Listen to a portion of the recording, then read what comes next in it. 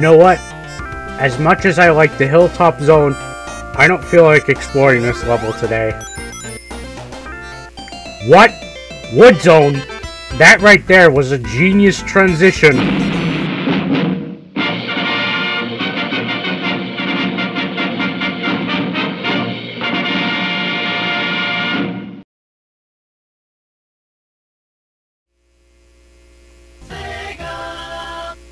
Hello, my fellow henchmen.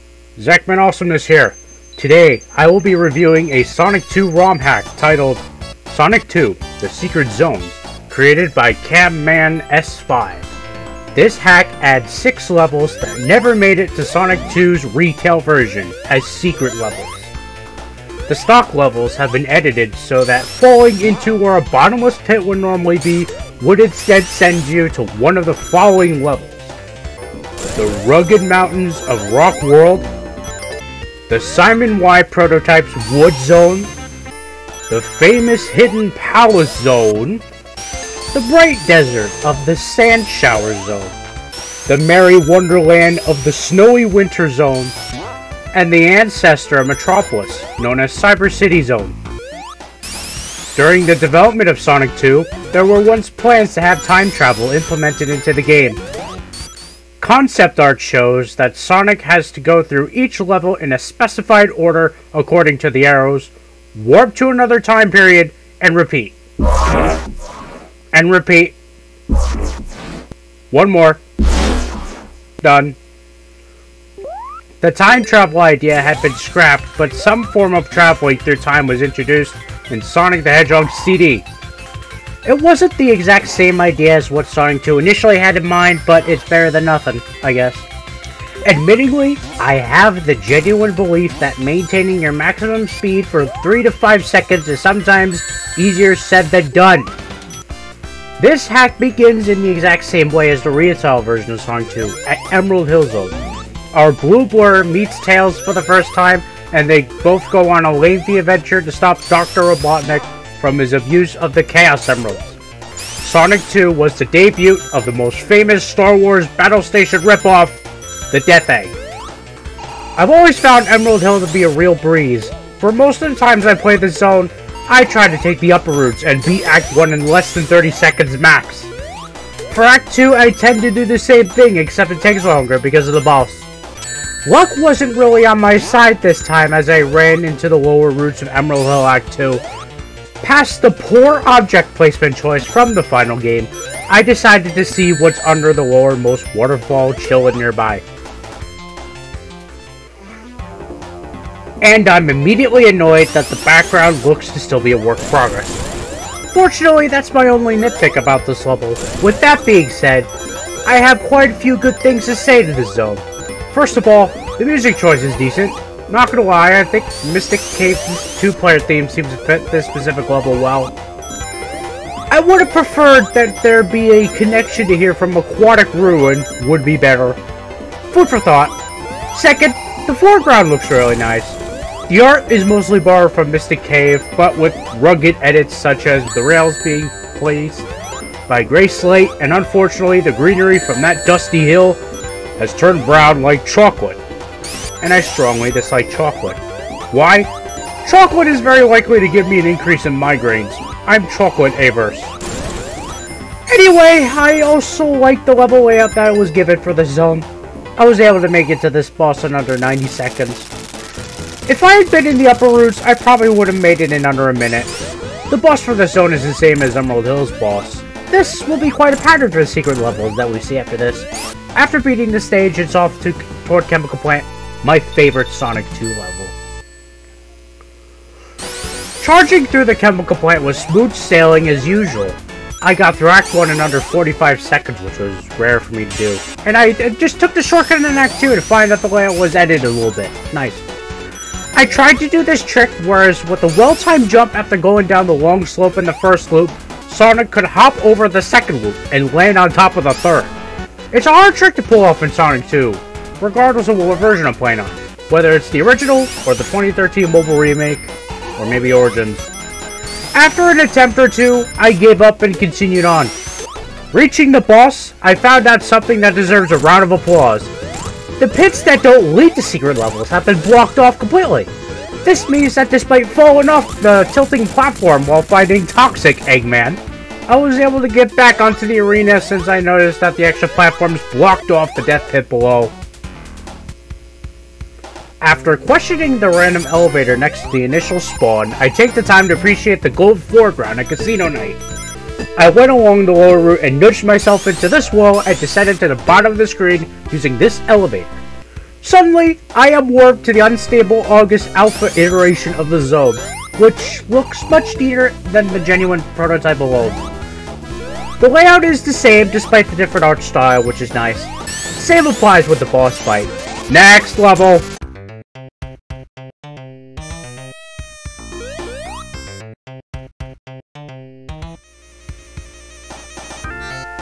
You know what? As much as I like the Hilltop Zone, I don't feel like exploring this level today. What? Wood Zone? That right there was a genius transition. Holy smokes, here we are at Wood Zone from the Simon Y prototype of Sonic 2. I'm surprised that this zone had been placed below Hilltop in this happened. Emerald Hill's two-player theme is an okay music choice for this level, I must say. Some things I like about this iteration of Wood Zone is the level design. It has new layouts, and they all look really good. I get to enjoy 2 acts of this woodland sanctuary, which is awesome, because I like to be in woodland areas such as forests. There is one thing that I didn't like about this level. You want to know what it is? I'll tell you. Slicers! Oh! The Slicers make an appearance and snipe Sonic as usual with their swords, and that really grinds my gears. They appear in the most ridiculous places. These Slicers need to be evicted! Bah! The boss of this zone is the same as Hilltop. As there's no lava, spikes make a good substitution. The fire that Eggman spits out behaves the same and sets the arena on fire as usual. Come to think of it, maybe this zone was set on fire between the time it got scrapped to the final game. That's just my hunch, but oh well. Going into the Mystic Cave Zone again, a sense of realization hit me square in the face. The mobile port of Sonic 2 had made a pleasant change to this level. In Act 2, there's normally a pit full of spikes that Sonic can't escape from. The spikes in that pit were removed, and once Sonic fell into the pit again in the mobile port, I was initially wondering if maybe the spike pit was made to be deeper the first time I fell in the pit in the mobile port. But fortunately, I was totally wrong. The pit led me straight to the most famous scrap level known as Hidden Palace Zone. Falling into the spike pit in this hack does this too, which was a genius move pulled off by Mr. Whitehead and a super awesome team, well known for rebuilding Sonic CD, Sonic 1, and Sonic 2 to use their own retro engine on mobile phones. They were also responsible for the creation of Sonic Mania, one of my favorite games to date. Mostly everything from the original Hidden Palace Zone is present, but part of the orange in the background is purple for some reason. I like how the vertical wrapping was handled at this level. You break this mysterious emerald object, causing the water to rise, carrying this platform up the steep slope. The water slides function almost identically to the mobile port, which is nice. The level layout beyond where the original stage abruptly ended is superb too. Reaching the boss, I find that it's identical to Mystic Cave's boss. Overall, it's a solid level out of the order other secret zones added in this hack thus far. Leaving the shiny sanctuary, I felt that Oil Ocean was a decent level to play on. It is in this level where another secret zone can be located. How do I get there? No, not by falling into a pit like the other levels. Going up to this spot in the level, where you have to make a well-timed jump to the left. Unfortunately, I didn't see this new addition at first, and I tried backtracking, but failed. So I had to resort to opening up level select and go back to the start of Oil Ocean Act 1. Restarting the first act again, at the cost of my score being reset. I actually performed the jump this time, and launched myself to the sky from this cannon. Might be just me, but the cannon was quite powerful because it led me straight here to this beautiful desert level that would have been the first desert level to have in the Sonic series, but it wasn't. This level was rebuilt from the ground up for the 2011 remake of Sonic CD, named Desert Dazzle. It was slated to be in the game, but that got cut as well.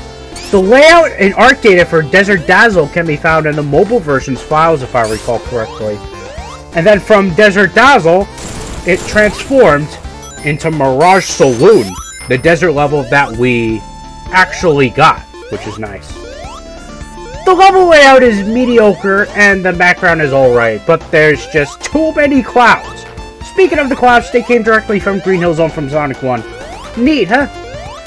I do like that the Gator Badnik is featured in this level. Better than those stickin' slicers, I say. The boss is the same as Oil Ocean, which is alright. Personally, I'm not a fan of the Oil Ocean boss. That's just me being honest. Skipping straight to Sky Chase via level select because Metropolis can eat my shorts, I deliberately jumped off the plane. Ho ho ho! The sand shower has gotten festive. Obviously, this level reuses the art from previous Secret Zone, but most of the colors are blue. Snow replaces the sand in the background, and the cacti have been transformed into Christmas trees and presents. The layout for Snowy Winter Zone is rather simple. After a few moments of spreading Christmas cheer throughout the land, I entered the factory sitting out in the open, unguarded. The final secret zone of this hack is rather infamous. I have a few problems about this one. Number 1. The Slicers are back for revenge! Get them evicted at once! Ah! Number 2. This layout is quite dangerous sometimes. Fortunately, it's less atrocious than Metropolis, as this level only contains one single act, like most of the secret zones that came before it. The only thing I liked about this zone was the artwork used to make up the level. The background looks nice, as well as the foreground. You can actually see Eggman in the background too sometimes, which is cool. This zone can actually be entered in a few ways. I could simply fall off the platform next to the Metropolis Act 3 boss, enter the fortress from the Winter Wonderland, or follow Tails as his plane goes down when Winged Fortress begins. Depending on how I enter the zone, the boss is the same as the intended one from before. For example, if I were to fall off Metropolis, then the Metropolis boss would be there. Since I entered Cyber City from Snowy Winter, the boss is the same as Winged Fortress boss, which is one of my personal least favorite Sonic 2 boss battles. Death Egg now has a short obstacle course, so it's not flat and boring anymore. After a few deaths, I simply threw in the towel because there's no rings. Obvious. Spawn some rings throughout the course, and this level would be much more forgiving. You know, food for thought. Food for thought. Yeah, that's it for the secret zones themselves. I'm gonna try and rank them all now to see which ones are my favorite and which ones are not my style. Here goes! Number 7, Cyber City.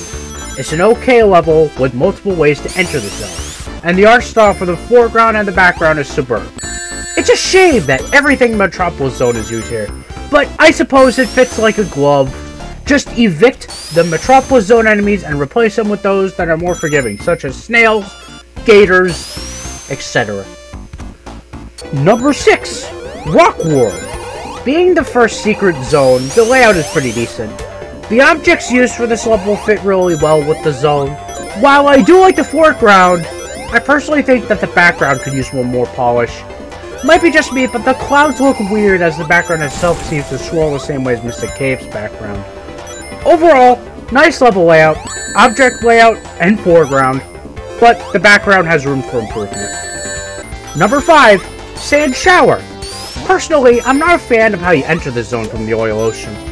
This level can easily be avoided, and you won't realize that there's a way to leave this zone to access Sand Shower until it's too late. I like the layout, but the background looks a bit too busy for my eyes. There normally isn't a whole lot of clouds formed in this way when playing on desert levels as a whole. The music choice is okay, but I personally think that the Cabaret song fits better for this zone. Number 4, Wood Zone. While the foreground and background is identical to the Simon Y prototype, which is good, the objects created for this level are decent. Unfortunately, I encountered enemies that I believe shouldn't belong here to begin with, and the boss fight isn't one of my favorites. The music choice is decent too, but I think Metropolis Zone music fits Wood Zone better. The song plays for this zone in the early prototype, so bringing the song back to the zone would be a valid idea. Number 3. Hidden Palace. While this zone isn't too different, I was surprised with the slight background color change. Not sure why the orange parts changed to purple. Maybe the palette needed to be changed in some way, something else. I can't say for sure as to why. The layout is a bit bland, but I like how the vertical wrapping was handled. I may rank this higher if the layout was more diverse. By simply porting the Egg MLG Tuba boss and the unique level gimmicks from the mobile port. Number 2. Casino Night. Okay, I get it. Casino Night already exists. So why did I rank this if it already exists? Well, there is a secret that changes the level's art style to the beta version. The layout remains the same, which is nice. Maybe that explains why there's random elevators placed at the start of the acts. I'm rather curious about the purpose of those elevators if you can't interact with them. Number 1. Snowy Winter. I love cold weather, and my favorite holiday is Christmas. To have a level filled with holiday cheer, I automatically put Christmas levels on the highest part of any list of mine. Honestly, this zone will be more beautiful if it was snowing. Then if I had a tier list for every classic Sonic level, including the scrap levels, Snowy Winter would be S++. So that's pretty much it. This hack gave us extra levels to try out, and I found a fair few of them to be replayable as many times as I feel like it. On a scale of 1 to 10, what score would I give Sonic 2 The Secret Zones? Well, I'm going to be generous and give it my final score of 7 out of 10. The new levels look awesome, but a few of them have room for improvement in some way. I'm always fond of finding and exploring secret levels in games, and I may replay them for my own pleasure if I find them to be enjoyable. Most secret levels are enjoyable in their own way, but there's always room for improvement. Anyway, that'll be it for this video. Do you want to see more content in the future? Comment, like, and subscribe. It's that easy. Have a good day or night, depending on your time zone, and I'll see you next time. Goodbye!